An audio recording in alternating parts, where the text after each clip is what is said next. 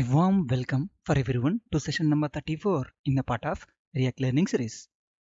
In this session, we will continue our discussion about use context hook in React. In our last video, we had discussed about how do we use context in React to pass the employee data from app component to its descendants, resulting we were able to access the employee data in both employee component and in salary component. Now what if we want to update the employee salary in the salary component, or what if we want to update the employee data from any of the child components and we wanted that update to be visible in all the remaining components of the tree. Let's see how do we do that. Let's open index.js file from our demo project. We have created three components called as app component, employee component, salary component. Currently, we are displaying the employee salary only in the salary component. Now let's display the employee salary in both app component as well as in employee component so that we can visualize the salary change value in all the components.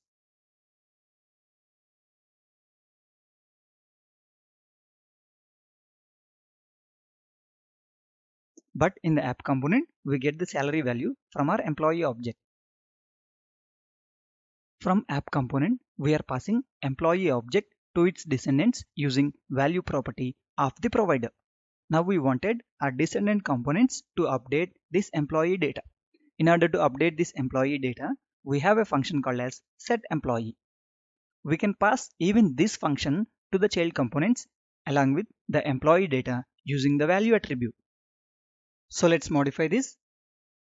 Let's create one object which will hold both the employee data and the setEmployee function. Let's add a property called as data. This name can be anything and this will hold the employee object. And let's pass another property called as updateEmployee. And to this property, we will pass our setEmployee function. We are passing employee object and setEmployee function to the descendant components through our value attribute. Now let's go to employee component. If we observe, we are reading the employee details using the context object. But now our context object is having two properties. One is data and the second one is updateEmployee. The employee data is available for us through a property called as data. So we say context.data.id and we repeat the same for name and salary as well. Now we will go to our salary component and we do the same changes even in salary component. Now we will place one button in the salary component using which we will update the employee salary. Let's handle onClick event of this button. Now let's implement this function. Within this update salary function, using the context object, we will call updateEmployee function. So we say context.updateEmployee and to that updateEmployee, we will pass our employee object. We get that using spread operator, context.data, which gives us the employee object, and we will pass the updated salary, assuming that we would like to update the salary to a value called as 15,000. When we call this function, we are updating our employee object and to that object we are passing salary as 15,000. Save the changes. Let's navigate to the browser. We can see the output here and we can see that the salary value is being displayed in all three components. Now let's click on update button and we can see that the salary gets updated in all three components. We have updated the salary in the salary component and that change can be seen in rest of the components as well. Let's extend this example to deepen our context understanding. To our employee object, we will add a new property called as employment type. It can be either permanent or contract. Now if the employment type is contract, we have to display the contents of one component, and if the employment type is permanent, we have to display the contents of another component. Let's add two more components to our code. One component is permanent and the other component is contract. Let's go down. I have the code handy and I'm pasting it here. Now let's go to our app component. To our employee object, let's add another property called as employment type. Let's assign contract as the value. Now let's go to our employee component.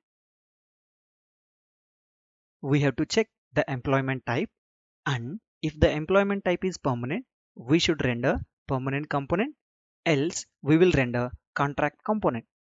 Whenever there is a change in the employment type of our context object, the respective component contents needs to be presented here. So here we say employee Context.Consumer. This consumer is a React component that subscribes to context changes.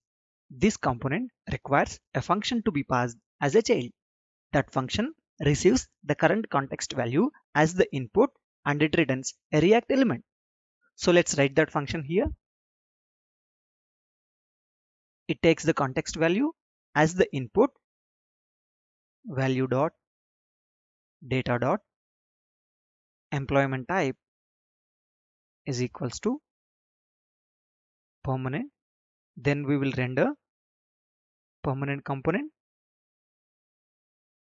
else we will render contract component.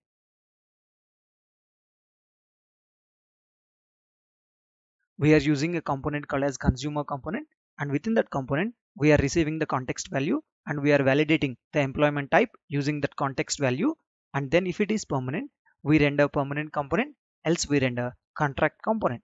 Now let's place a button in the employee component using which we can change the employment type.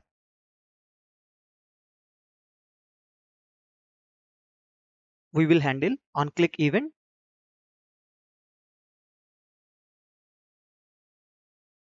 Let's implement this function. Within this function, we will change the employment type of our employee object. Context.update employee, and to that we will pass the employee object. We use spread operator, and then we will change the employment type to permanent.